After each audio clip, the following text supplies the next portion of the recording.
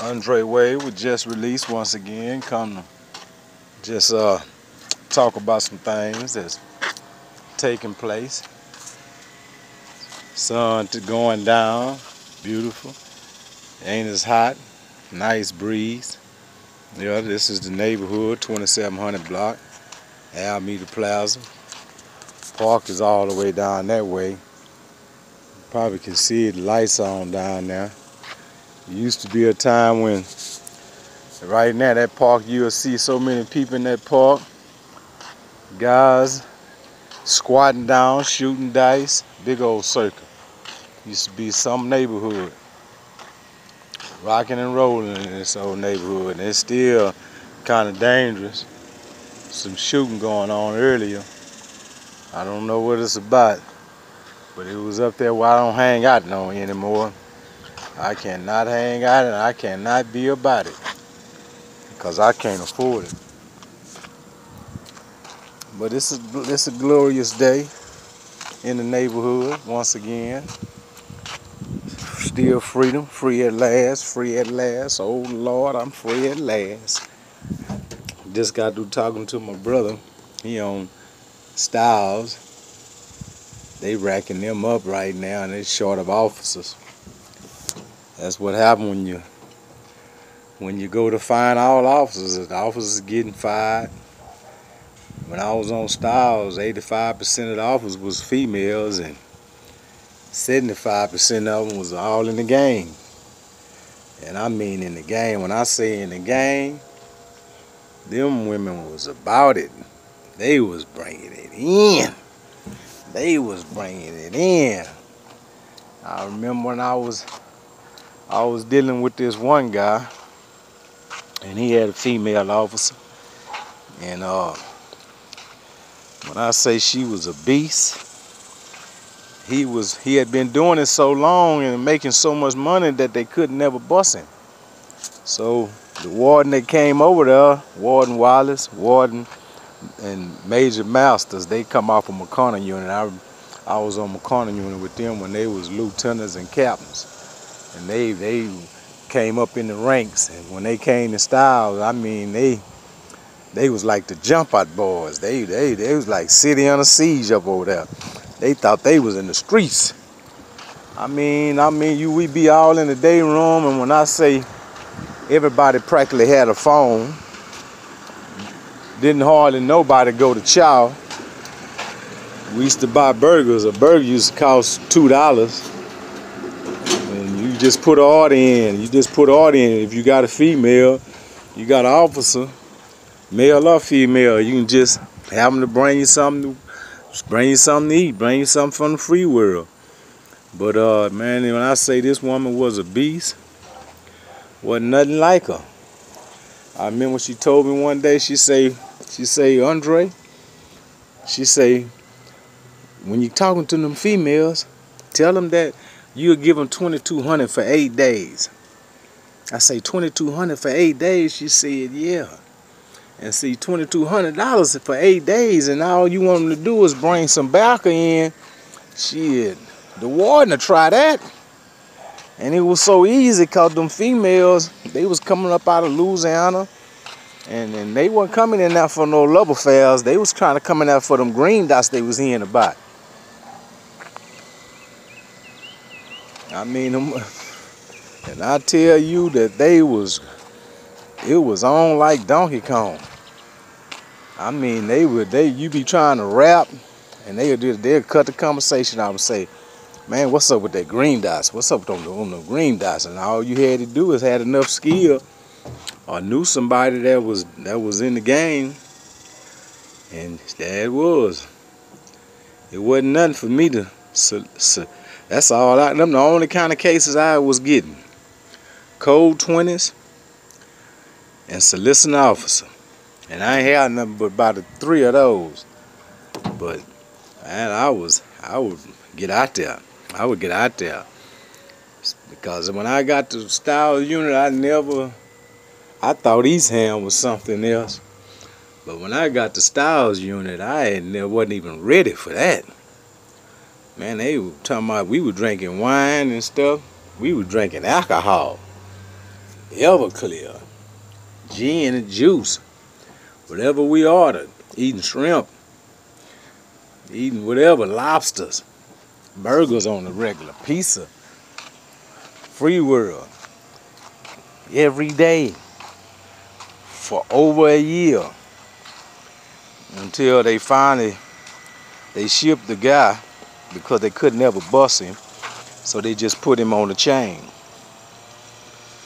And on a daily basis, I used to deal with over $900 to $1,100 worth of green dots on a daily basis.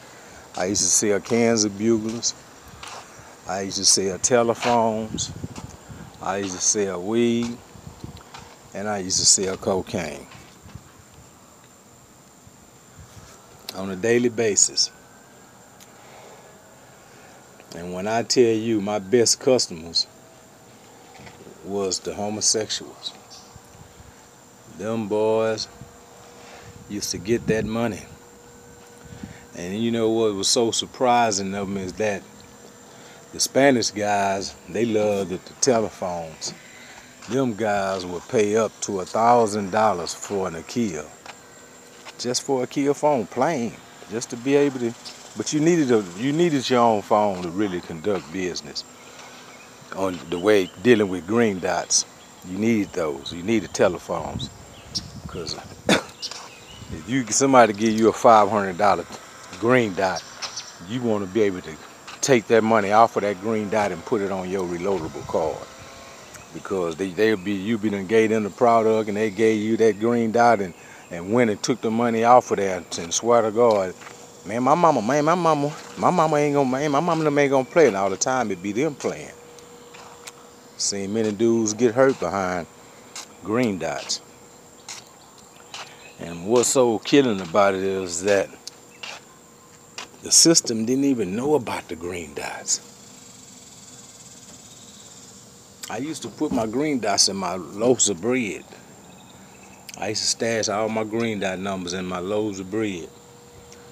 And they had a special shakedown team that used to come, their regional team, shakedown team, and they would come. And this one night, I was on Meet 'em Cussing, man, and I'll tell you, I was supplying all the B-side. And that was 7 building and 8 building.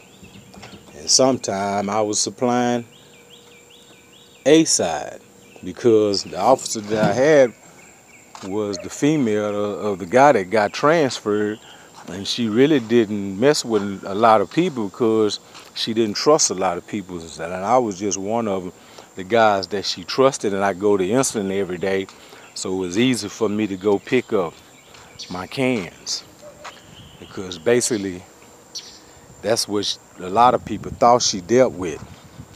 If she gave an officer a package, let's say one of the women that's making the 2200, well, they used to compress the cans of buglers and the pounds of weed. They'll compress them. The officer think they bring in just tobacco, but all the time it's probably 2 ounces of powder, 500 X pills, all compressed inside the tobacco. And they don't want to they'll go anywhere. The officer will go anywhere and pick up the package. Give them $200 to go pick up the package from Houston, and they'll get 200 there and 200 back, and plus they're getting 2,200 off the rip for bringing packages inside the place. So they was making good money, walking around now, nails did, eyelashes did, hair whipped up, clothes on press. Oh, they looking totally different. It was on like Donkey Kong on Styles. And Darrington. Darrington was so cold they had to send some undercover laws, and that would work. That's how live it was. But Styles was the most contraband unit in the United States of his time. It was on. Money was to be made, It was hard to do right. It was hard to do right. It was hard to put everything out and say I quit. It was just hard. But if you wanted your freedom, and that's what was asked to me. The guy asked me one day. He said, Dre, man, you been gone a long time, man. What's more important, this penitentiary stuff or your freedom? He asked me that. He said, think about it, man. You've been gone a long time, man. This ain't nothing. He said, they having money in the world, man. This ain't no money. He said, go home. I laid it down. I put it down. I let it go. That penitentiary glory, that penitentiary stress. I stayed stressed out.